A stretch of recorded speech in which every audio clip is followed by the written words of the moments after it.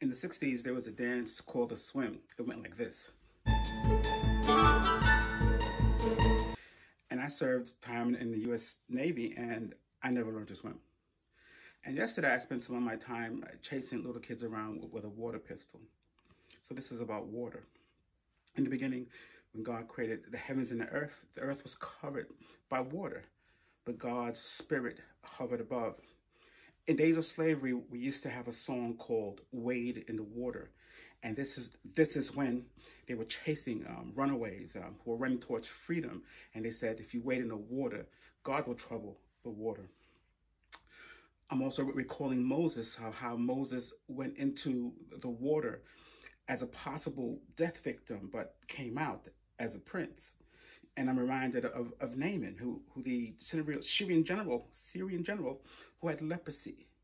And he did not want to go into the water because it was beneath his pride. But he went in and he came out healed.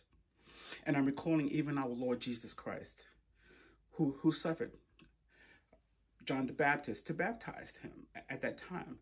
And he heard the word of God saying, "This is my son." And a dove descended.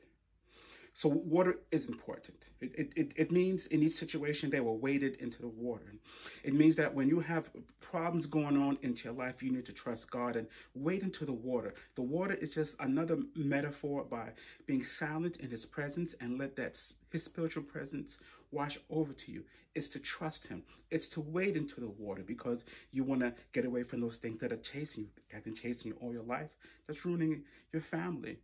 You want to also have your children come out as princes and princesses, and you want healing of your body. You see, it's not by might, it's not by power, but it's by the Spirit of the Lord that you want to get these things done. So wade into the water. Don't wait until the last minute.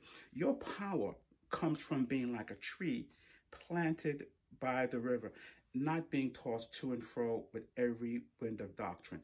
So wade into the water.